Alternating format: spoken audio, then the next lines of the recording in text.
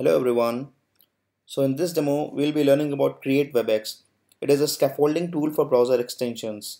So it's a global NPM package where you can install, and in anywhere you want to create a add-on, you can just get the scaffolded projects for it. So let's start with installing this package. So all we need to do is just npm install with a -g so that it will be installed globally. So yeah, it's done. Now I'll just quickly check like it's working everywhere. So it's version 1, perfectly fine. So right now I'm in a demo folder and it currently has no directories. So what we need to do is create webex. Now it will be asking a few questions. For example, add-on name, let's put it my add-on test description version 1.0.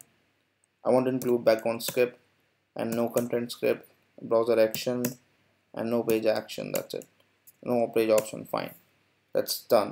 So now let's see our directory. So we already have one directory in it, and let's look at the content of it. So we have the directory, we selected background script, so it's there. We selected browser action, so it is there.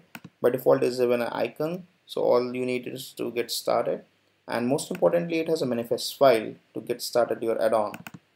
If we look at the contents of the manifest file, it's exactly what we need. So yeah, that's pretty much about the create-web-ext tool. Hope you enjoy using it. Thank you.